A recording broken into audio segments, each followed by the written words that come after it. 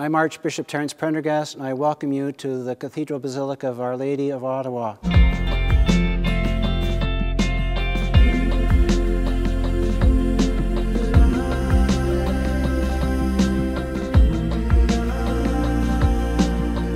Other prophets like Jeremiah, Ezekiel will talk about taking out of the people of God the heart of stone, giving them a heart of flesh, of letting them live no longer by laws and covenants and commandments, but by the Holy Spirit that will guide their hearts.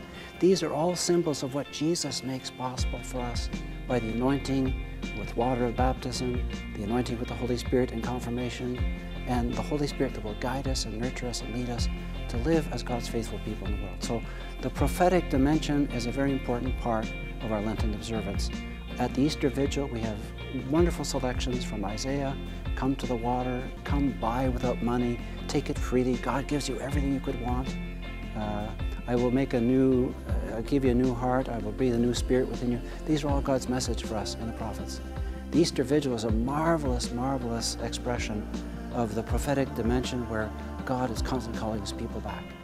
So what are we called to do during the Lenten season? We're called to receive the call of repentance. Let God give us a new heart, give us a new spirit, breathe into us a new share in the mission of Jesus.